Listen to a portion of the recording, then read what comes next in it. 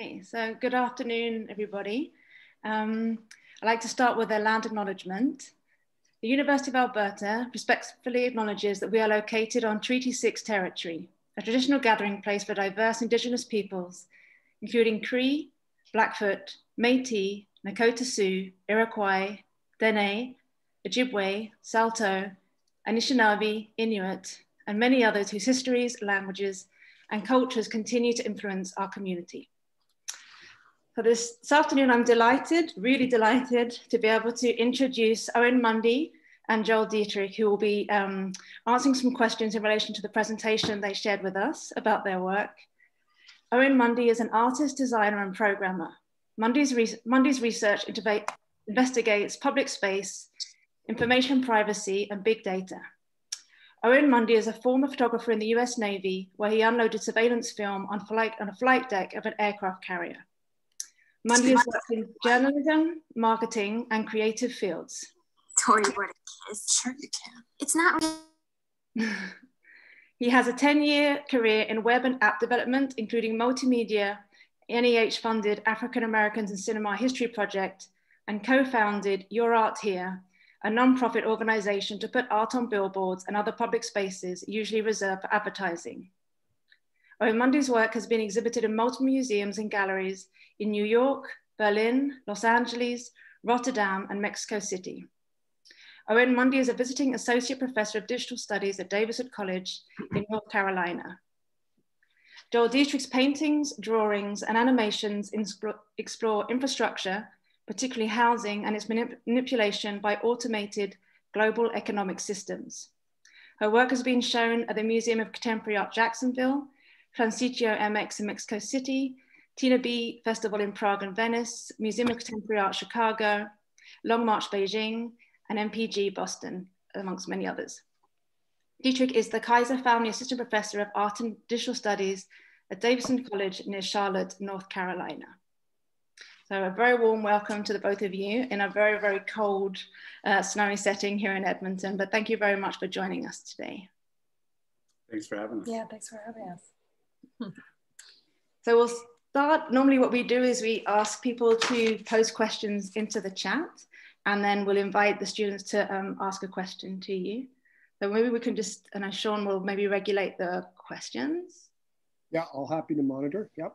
So while people are thinking of questions, maybe I can start with one. Really enjoyed your presentation, again, thank you. And I had a question, forgive me if the title, was it Illuminos, was the name of the piece?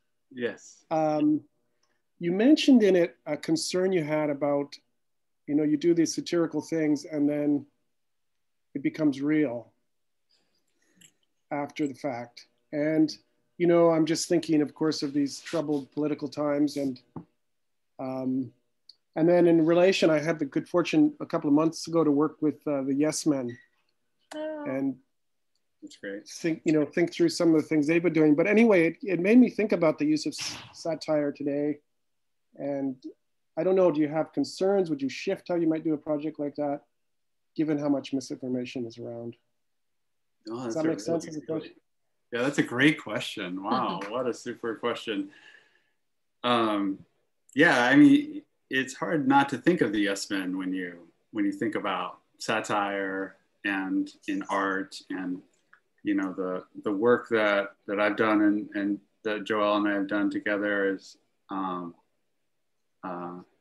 influenced, I think, a lot by the Yes Men and hacktivism kind of in general. There are other works, you know, before the Yes Men, like we both studied with Lewis Hawk. So Lewis Hawk, Liz Cisco, and David Alvarez, I believe, they did something called what was the name of that?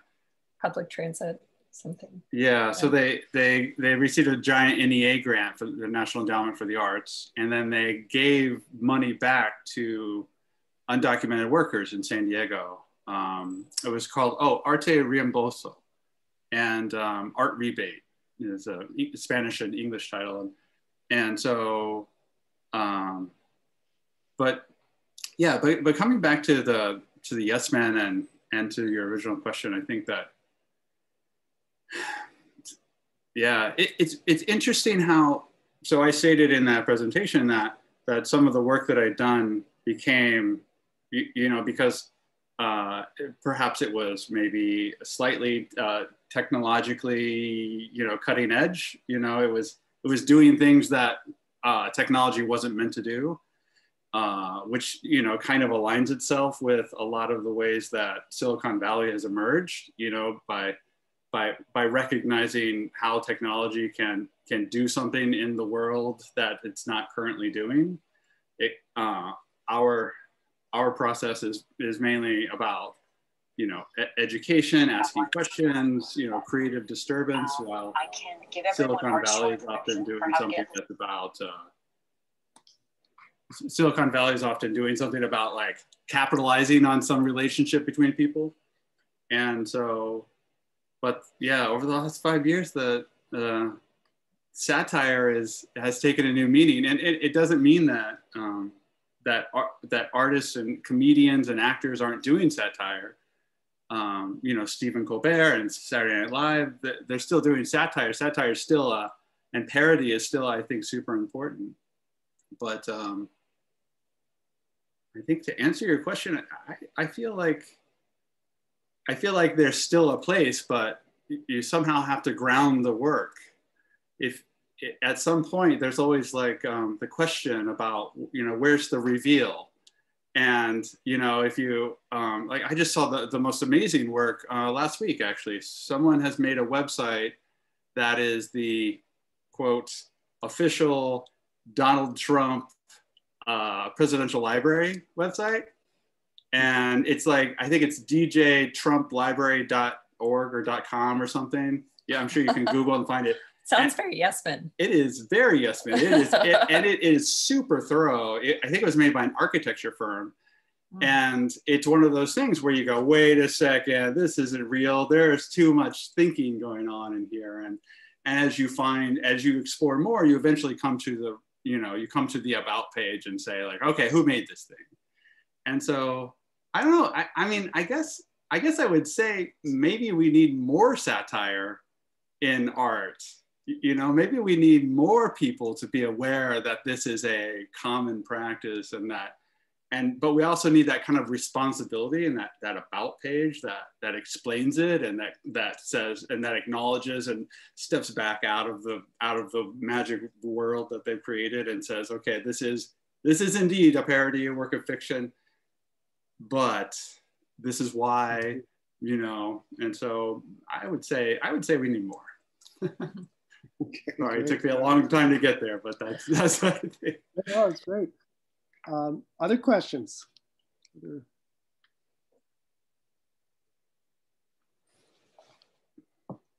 Okay, I have one from Heather Savard. Heather, do you want to go ahead? Sure. So when you talked about the tally saves the internet, you talked about understanding the system, and when you understand the system, you can imagine a better internet. So this is like a pretty big question, but what does that actually begin to look like? What does a better internet look like to you?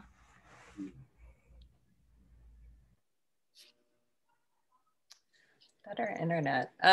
More transparency, right? A lot more, people just being honest about how they're profiting. It seems like a big thing that has happened is all these invisible structures in the internet where data, everybody talks about data as the new oil, right? So that our data is being siphoned off without our knowledge. So I feel like more transparency would be good. Also, just people having the power to sort of, code their own interventions, and make that code open source so that other people can build on those, build on those, the previous efforts. I don't know, what else, Owen?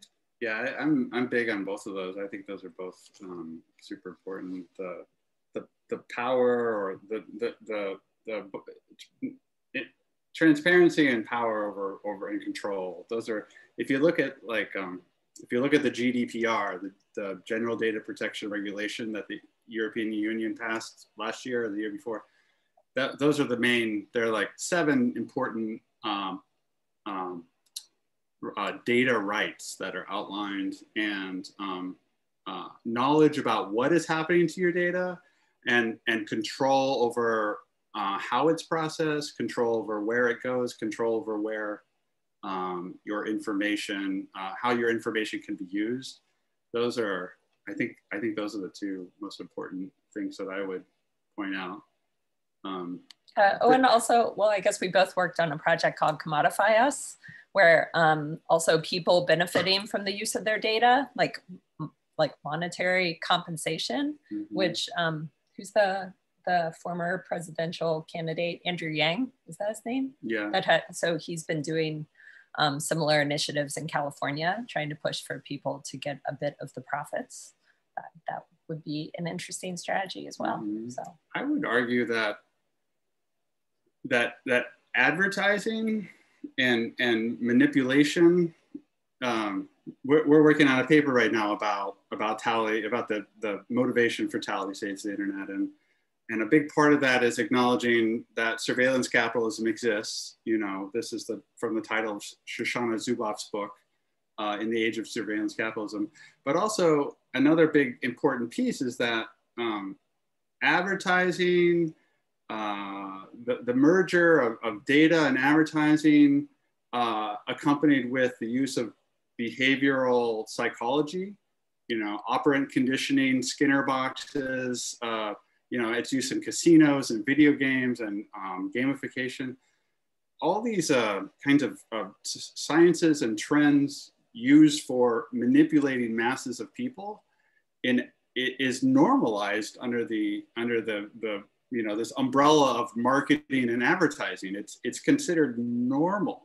And so over the last 100 years, with the rise of the corporation, having more power than governments and people combined, that advertising and manipulation of masses of people is normal. And to me, the way that's evolved on the internet and the increase in speed and power of that, thanks to the internet, is, I think that's also an important thing that I would change, you know, to denormalize that, to question whether or not it's even moral to use people's emotions against them.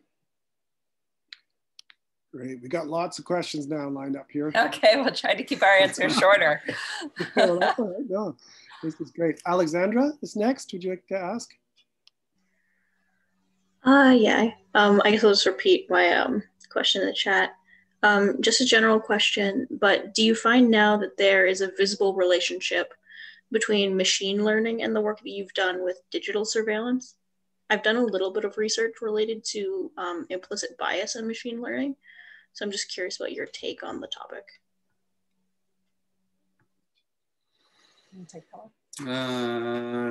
Yeah. So I don't have much experience in machine learning. I find that, I don't know if you've seen the meme where Scooby-Doo and his gang they find the bad guy in the, you know, they say, okay, who is it really? And they pull off the ghost mask of the ML, the machine learning, and it's really just a bunch of algorithms and if statements underneath. And I feel that one pretty much captures what I think about machine learning. I think it's just, you know, it's just more technology, more ways to, you know, have automation and to automate decision making, you know, instead of like manually building logic into a computer with if statements. You're making a computer program that's capable of learning enough to possibly make those decisions. I think there's a lot of problems with it and its implementation, you know, to decide whether or not someone should go to jail, whether or not they should get out of jail, whether or not, you know, a face is recognized. Well, I don't know. I think they're going to get better. These systems are going to get better, and we have to think about the way that not just machine learning, but, you know, all the algorithms and all the computer software is biased. You know, it's all, there's always some degree to which the people making the software are encoding their own biases in that software.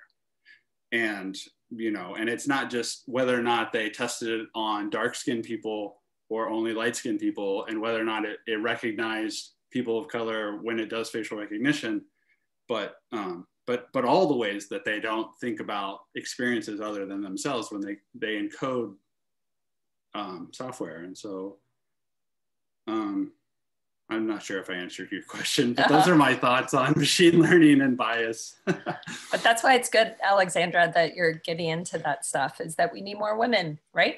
Yes. For a start. So yeah, that's a really important start, more diversity. Okay, so next up, Gerard. Hello. So just looking at I guess the presentation and like other works you've done, I noticed a lot of it involves like data visualization. And I find this very interesting. I just want to know, I guess, if you had recommendations insofar as what language you might approach something like that with, or like places to start, because I just find it to be like a very interesting technique to create works where you're kind of taking these big data sets, breaking out pieces, and able to create work from it. Yeah. Well, you want to take that one, since you're more the programmer? Well, one of the conversations that we have a lot is, so we both have an art background. We studied art, and one of the questions we have a lot is not necessarily about the production of data visualization or the aesthetic decisions or the technical decisions you have to make, like what software to use. But I think one of the interesting conversations is that when we make a work, we always have to kind of balance our need for referencing the data, the index of it. You know, here's a measurement that came from the world of the number of, you know, quokkas in a tree, right? And you know, and so how do we represent that? You know, is it through metaphor, where we don't really care about the number, but we want to think about the feeling of the number, or we want to think about referencing the number in other ways that are not about the measurement itself or the index. And so I always take the position that, you know, we have to do one or the other, that we have to have that there's this index that we're referencing, and that somehow that data is referenced. And Joelle always has this kind of more, I think, poetic approach to it, where the index is maybe serves the purpose of this greater idea, which is to feel it or think about it. I think that's why it makes us a good team. Can you guys hear us okay? There's some leaf blowers. But Gerard, to answer your question, which was about the technology, so my process of data visualization is in its most simplified is first get the data into a spreadsheet or some way that you can simply represent it, and just start to do, you know, make a pie chart, make a bar chart, just try to start to understand it. You know, just get a data set and try to understand what that data has in it, and then start to ask the data questions. It's a common method, actually, to say, like, what does this data tell me? What does this data not tell me?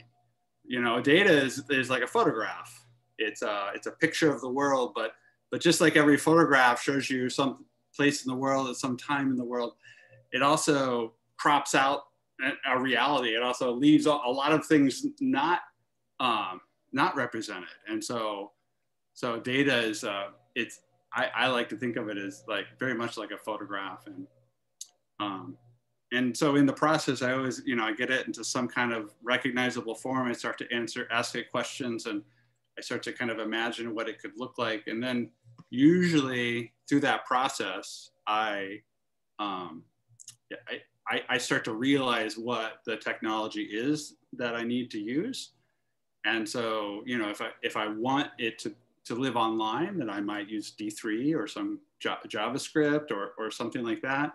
If I want it to exist on a mobile device or in a game, I might use Unity. if I want it to, yeah, I mean, so those are, so it really depends on, you know, you have to like also think about, you know, you're thinking about the data is here and you're moving forward from the data, but you also have to think about what is the end place that you want to end up, and then go backwards and kind of reverse engineer the process and make those decisions. And, you know, once you learn a programming language, you can transfer that knowledge to other languages pretty easily, I think, and make decisions based on what the data tells you when you ask questions of it. And I think, and maybe sometimes answering questions with a concrete example is helpful. And I think the very last slide in our presentation is the NC State project that we were working on, which is a data visualization because it visualizes everything in Tally Saves the Internet. And I think early on, we brainstormed about how to answer that project. And we talked about doing a map, but we were like, but there's so many map data visualizations. We can't just have like a map. And so then we sort of went from there. But yeah, so maybe, I don't know if you want to talk about, like Owen said, we finally decided we wanted to publish an app, which has not been published yet.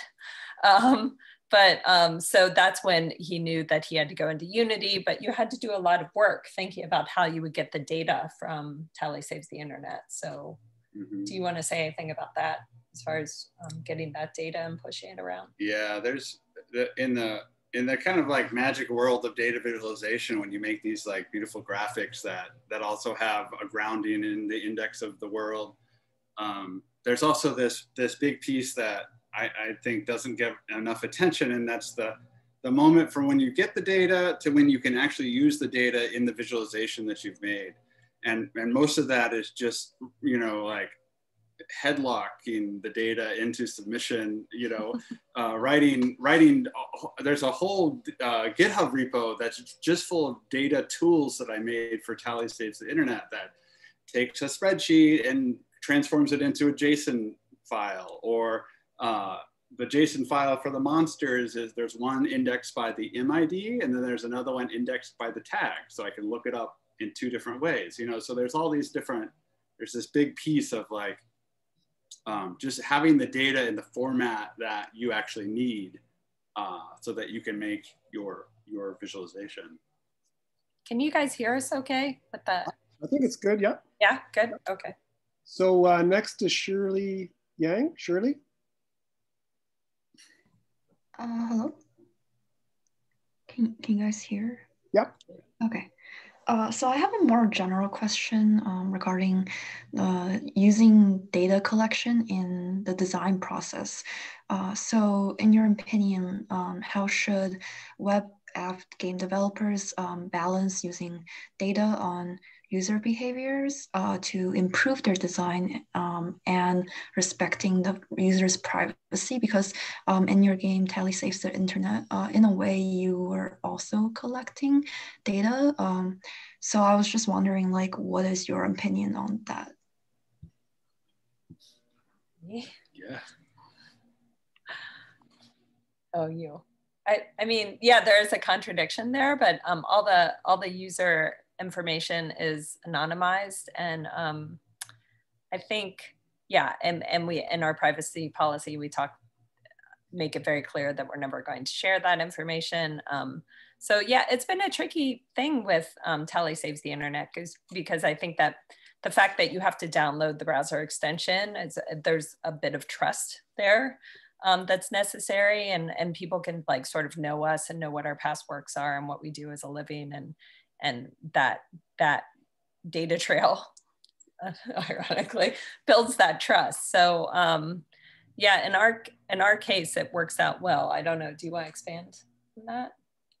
Yeah, we've had a lot of conversations about how to treat user data. You know, the game originates from this idea that we want to return that power, the power that Joelle mentioned earlier, that your data is going in one direction and it only comes back to you in you know, paid influence and manipulation. And so why not make that data something that you can enjoy and do something different with it? And so that was the original idea. But then through the conversations about how to empower users, Joelle kept mentioning that we have to, you know, we can't just make a game that, you know, it's just like click here and, you know, that doesn't have any kind of like benefit. And so that's how there are some important points, like obviously the fact that as you play the game, it blocks trackers. So so that's one of the kind of like return values that a player gets from letting some of their data go. But then there are other moments where Tally's stamina gets run down or her health gets run down from a battle, and you can instantly recharge if you take an hour break from the internet. And she, when you come back, she says, "Oh, you've taken a break and you've recharged." And so we had several conversations about how to protect their data, but how to also make sure that the little bit of anonymized data that they were gonna give up would have this kind of real world benefit.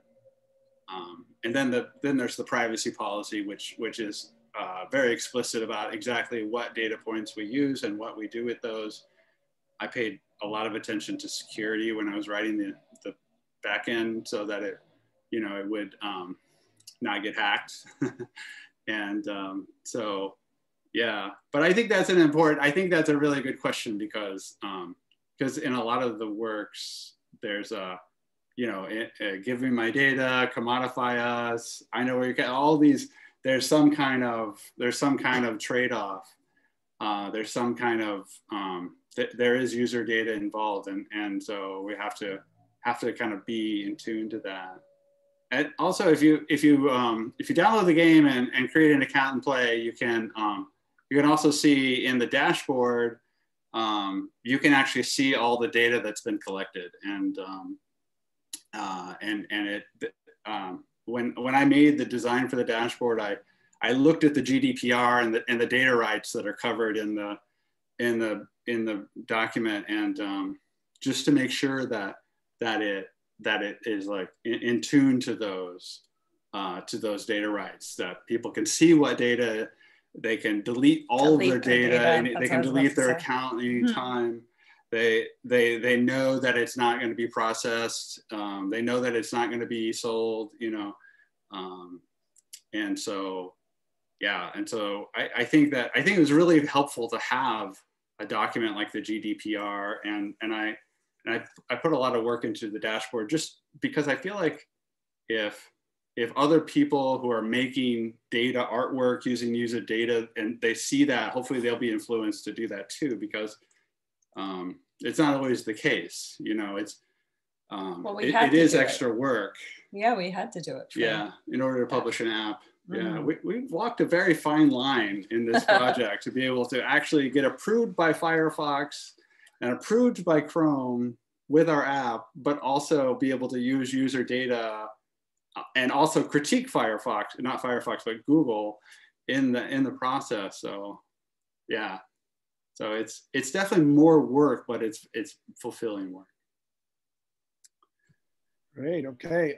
Bailey is next. Bailey Bowman. Yes. I really hope this isn't too vague of a question, because it's a little bit general. But I noticed that you guys, your projects take a lot of different forms, and I guess what I was wondering is, when you go into a new project, do you tend to focus on like what medium you want to explore and then go to a topic from there? Or do you find the topic that inspires you and pick the medium? Or is it kind of like they both influence each other when you're deciding? So that's just what I was wondering. That's a great question. Yeah, we are sort of all over the place in output, but I mean, I can see the thread very clearly, but to answer your question specifically, I think it's normally the ideas come first, and then thinking about like what's the most ideal way to put those things out in the world. And a lot of things like Tally Saves the Internet, we and actually our recent move into games is that we have a daughter, we have a 10-year-old old daughter. And we just got so excited watching her like download apps and the way she would interact with them. And so in the same way that Owen did billboards, and I used to do a lot of community-based artworks that would involve many participants, like we've always been very interested in getting people outside of galleries and museums to engage with the work. So that's part of the reason we've been doing more games. But I was trained as a painter, so sometimes I just have like a desperate need to paint. So every once in a while I kind of circle back to that, or drawing is at the core of my practice. I've been doing a lot of that too. So normally, you know, the form is driven by the ideas. Is there anything to add to that? No? Okay. Great. Nick Cook, you're up next. Nick. Hi. My question was just, when you were creating the monsters in Tally Saves the Internet, how did you come up with all the different types? Like, was it just like a big brainstorm you guys did, or is there some type of list online that, like, I don't know? Yeah, it's a great question. Am I taking this one too? Yeah. Yeah. So you made more than I did. Well, at the very beginning, Tally really became Tally as a pink blob when I was doing the first IDA 3-country Fulbright to Germany, Chile, and Hong Kong. And in Germany, we made Tally for the first time. And only 3 or 4 years later did I realize it was, she became, like, it came into being at the same time as all the women's marches that were happening. So I think there's some connection there with the color and the shape of her. But anyhow, then I made this plug monster. And at that point, we knew we had researched marketing, the interactive advertising bureaus, like marketing categories. They have all these different categories. There's over 700 of them. I think the spreadsheet is in the presentation. And so that just became the conceptual framework for the monsters. So we knew that there were all these different ways that people were being tagged, and pages were being tagged, and then people were being placed into categories. So we just wanted to, create monsters around those. So yeah, we just kind of kept ticking them off, and we would have students work with us sometimes during the summer. That's on the credits page, some of those students, and they would chip away at them. But of course, with 700 categories, there's still, I think we've done how many, 250 or something like that. So yeah, if I have a little bit of free time, I might add a monster if I'm feeling inspired. But yeah, they're just kind of fun to do. Our daughter has come up with some ideas too. Yeah. Oh yeah, the toilet bowl monster. Yeah. There's a quick follow-up question on that. Yeah. Amy, do they have names? Do they have names? Oh, that's good. Yeah, it's normally just the marketing the marketing category, like the kind of like the Internet of Things monster, or what else? I don't know. Yeah, it's always some kind of marketing category. For a while, in the early days, some of the students in my humanities startup class were giving them names, but it's hard to, with 100 or 200 monsters, it's hard to keep track of their names. So we just know their monster ID and their advertising category.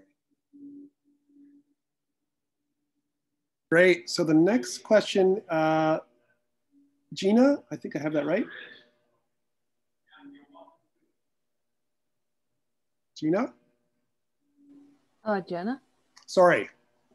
I'm just a bit discombobulated here. I was just making sure you were talking about me. So my question is basically about, your work is pretty meta because, obviously you use the internet and data to also critique those very things. So, I mean, that's less of a question and more of I wonder what else you have to say about that. That we almost named our daughter Meta. And then we decided that would be a really bad idea. Yeah.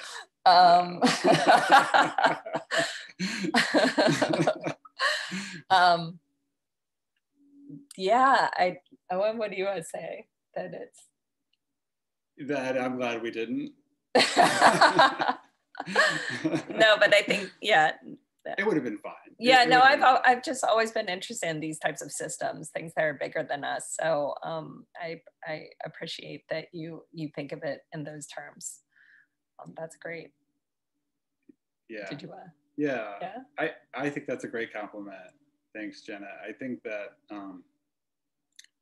yeah, you know, we have a research-based practice, which is, you know, maybe not that unusual anymore, but, you know, in like when we were coming out of graduate school, it still pretty much was, but to us it's a high compliment to say that you're, you know, to interpret your statement as such, as in a way that says, oh, you've done your research, you've read about, you know, what are the experts on this subject saying, you incorporate their ideas and add your own, and you know, and you kind of contribute in the same way that you know, any other artistic work like a film or a poem or a book might.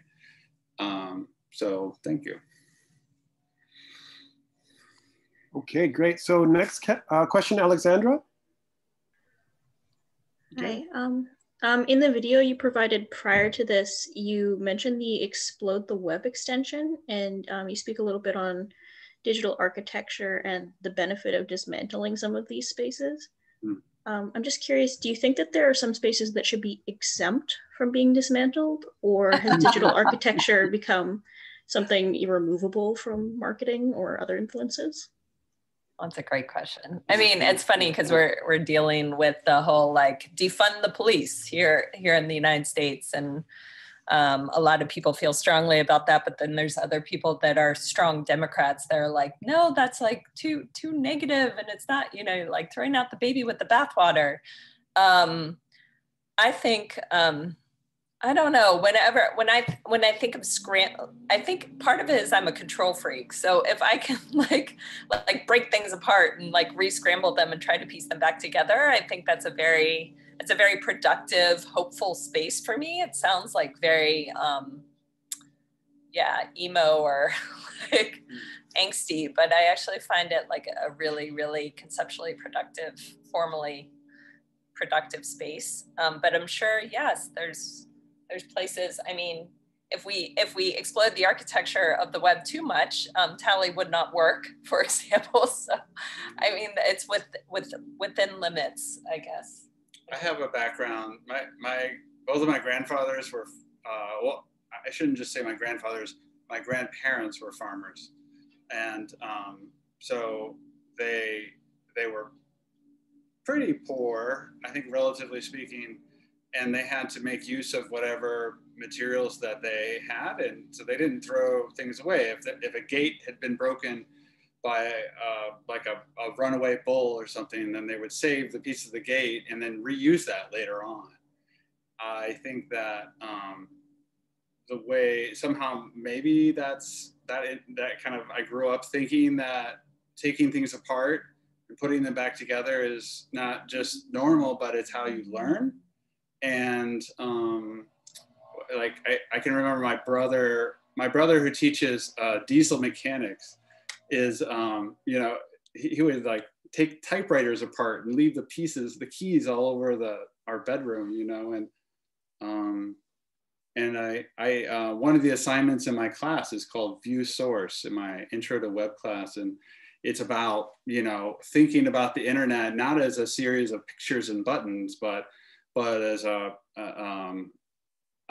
bunch of images of buttons that are presented to you as a veneer, as a shiny veneer that is trying to hide how messy the structure is of the internet, and how there are these structures like, you know, the Facebook advertising system, or the fact that every time you visit a web page on the internet, there's an auction that happens where all of your data is sent to all these little bots who bid on the possibility to buy the ad space to manipulate you based on how well they think they can convert you to a paying customer.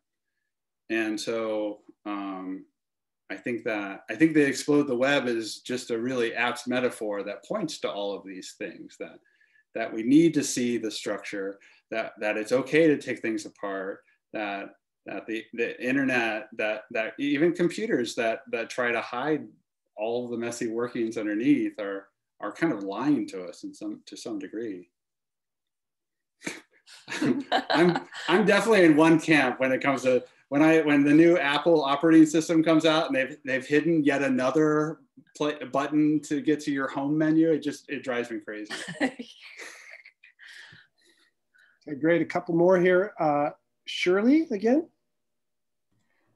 Hello. This is a little bit unrelated, but since we were talking about visual representation of data, I was thinking with the recent US election, there's been many forms of visual representation of the election data, and the most used one being the US map colored with red and blue, and it's becoming obvious that there's been a divide in sort of like an area and urban cities versus suburbs. So do you feel that like there's a better way to represent these data? Have you like critiqued it in any sort of way?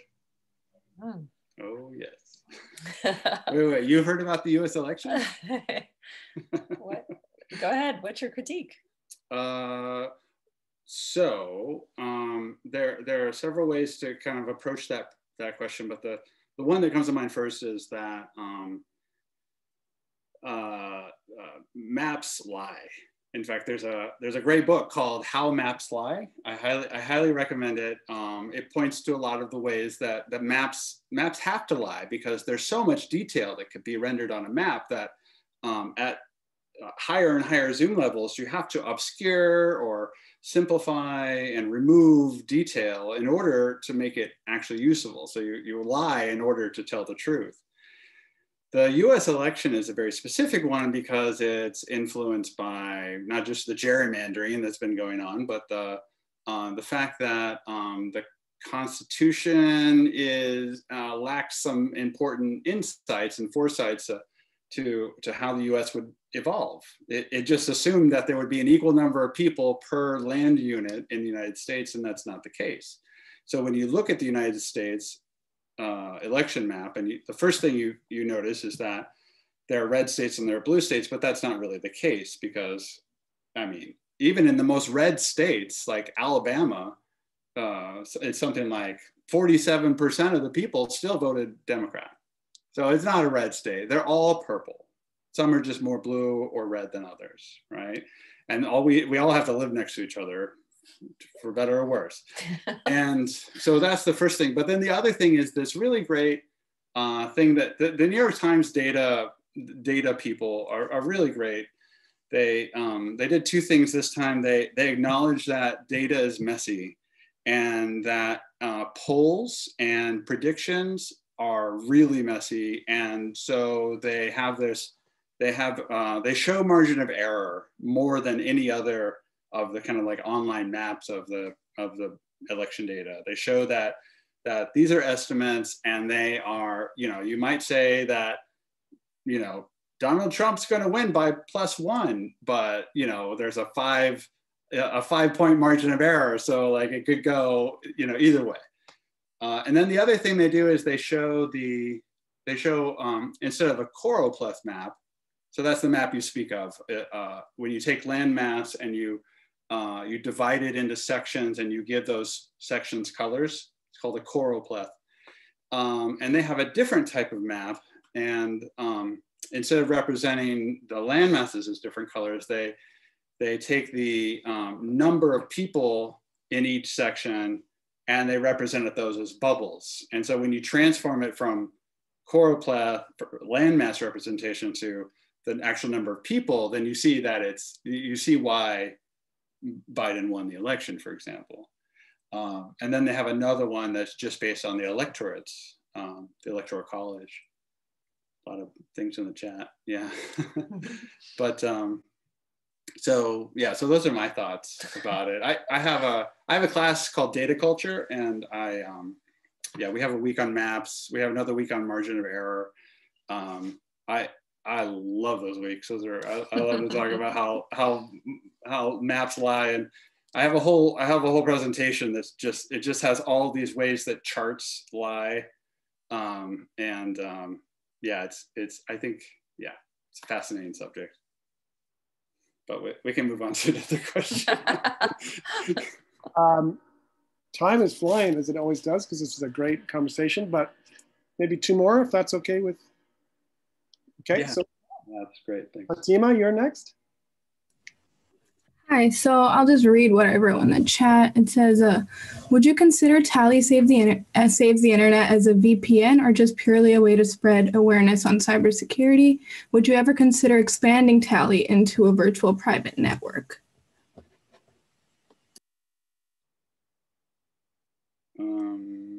Somebody asked us a similar kind of question recently. It wasn't a VPN, it was whether or not something, but yeah, I think that Tally is an incredibly irresponsible project to make. I could go on in so many details about how hard that project was to make technically, and it's insane. And but I don't think, I mean, you know, VPNs are great, you know, they, for example, allow you to access information that you couldn't access if you were in a place that was censoring data, for example, or but I don't think we have any plans to move forward in any particular direction with Tally. It was really, when we started to make games, we said we were going to make 3 games.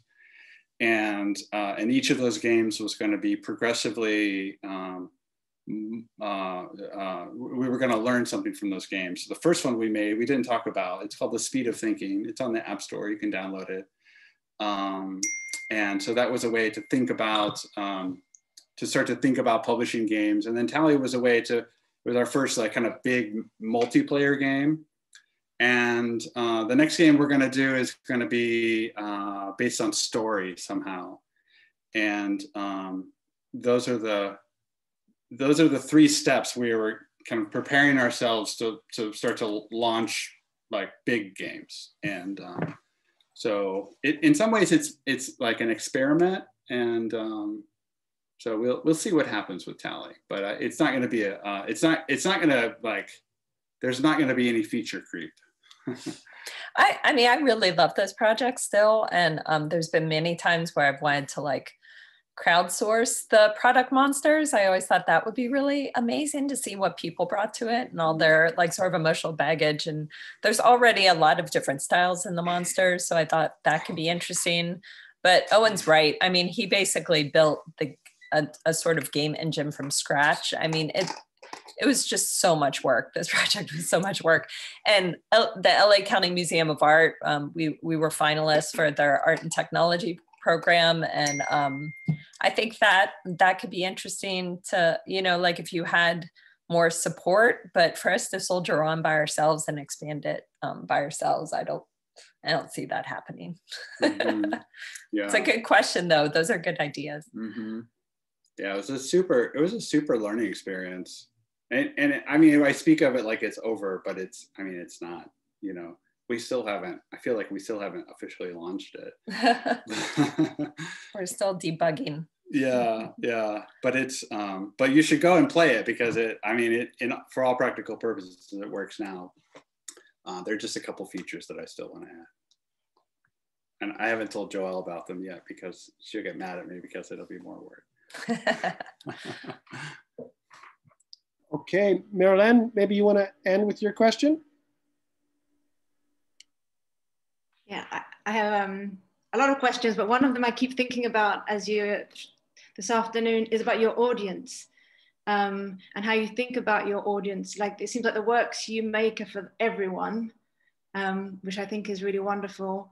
But I'm also thinking about how you swap between different media, because you make works to exist online and then also in public spaces, and how you think about your audience when you're making works, and how media maybe plays into that.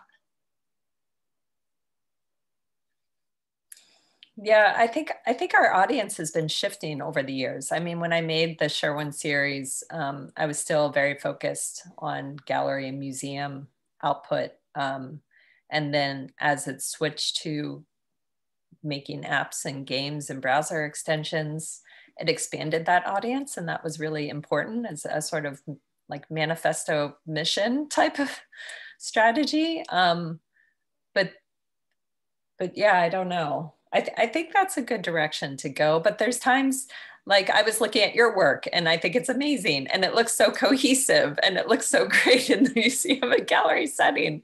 And there's part of me that would like to be able to present my work in such a like cohesive way. But then there's another part of me is that, you know, it's the Walt Whitman quote, I am large, I contain multitudes, you know, like that's just kind of how it's happened. Mm-hmm. Audience wise, I mean, it's people that, it's not just everybody on the internet, but people that have these concerns, I guess, about data privacy, that want to know the things that are under the hood. So I think your point about, I don't know if you raised it in the video or not that we sent them, but that your point about the reason why we went into games is because of audience is really a good point. You know, because in some ways, so if you're engaged in the art world and you're studying art, you're going out and everything you're thinking about is, you know, what's the meaning of this? What is my audience going to think? Who is supposed to see this? And what do I hope they think? Well, you know, there are certain gatekeepers in the art world, and you know, like you're in Alberta, we're in North Carolina. Neither of us are in New York. You know, neither of us are best friends with the director of MoMA. You know, and so we have to ask ourselves, you know, like, how do I get that audience? How do I actually reach that? I think that's an important question. Like, how are you going to find that audience? And so I think our move to digital means, it kind of acknowledges the fact that, you know, art is decentralized, that you don't have to play the gatekeeper game. You can go out and find whatever audiences you want. And, you know, if it's an app, that's great because it's free. There's no, you know, anybody can download it and anybody can see it. If it's on the internet, anybody can see it. And so, yeah. But I think it's also like, I had been listening to, I think it's called the Creative Pep Talk podcast or something like that. This guy, Andy J. Pizza is his name. Anyhow, he talks a lot about like thinking about audience, not in terms of a dirty word, but really thinking about connecting to like-minded people and getting back to Owen's points about value added. Like what are you as an artist bringing to that community? Like what will inspire them to think about things in new ways? So, I mean, I hope that our work does that as well. So, yeah. Yeah. And I just wanted to say one last thing. I think that like, it doesn't always have to be about audience. You can make it work for yourself. You can make it work for a very small audience, you know. It doesn't have to always have mass appeal, but but it certainly feels like a way to kind of combine maybe an activist or social conscience and intention with an artistic practice to think about, you know, creative practice and activism and the same kind of thing, and as a way to just, you know, be a citizen and be engaged. And yeah, but I just want to acknowledge it doesn't always have to be for this massive thing. You know, like, it's like, it could be just for one person. I have made many arts just for Joelle. That's the note we're gonna end on. In a sense, maybe was Tally in a way maybe made for your daughter? Yeah. Yeah. Where's that? You have your book? Yeah, that's how we judge our work anymore. Does Sophia? I think it's very exciting. Oh yeah. Because she won't lie. She will tell us if she doesn't like it. Well, I'm here. I'm gone. I'm here. I'm gone. I was looking for your book because there's that merit badge I made for her the other day, but I don't know. So we're at 3 o'clock. That was really a wonderful discussion. Thank you so much for your generosity and for the presentation and the dialogue. It was just terrific. And maybe we could do a quick clap, everyone. It was really great. Marilyn, I don't know if you want to end with anything. Yeah, really, really huge thanks. And once again, it's such an honor to have you here. And thank you for your presentation. Hopefully this is the beginning of something more. I think there's a lot of interest in your work and hopefully we can start some relationship. Yeah, that's great. Absolutely. Yeah, thanks for this format too. It just was so fun to do the presentation before and just be relaxed with the Q&A. It's much more active and exciting to us as well. So thanks for having us again. I totally agree. Thank you. It's really great to meet you all. Great. Sorry, just to my group, if you could stay online, that'd be great. And to everyone else. Yeah, to my group, if we can hop over to the other Zoom room.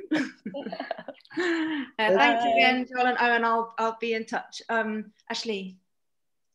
Oh, let's do that another time. Okay.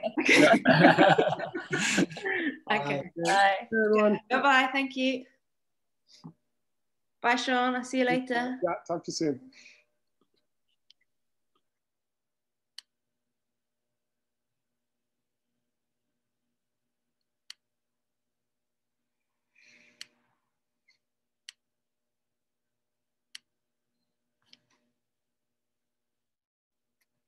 All right.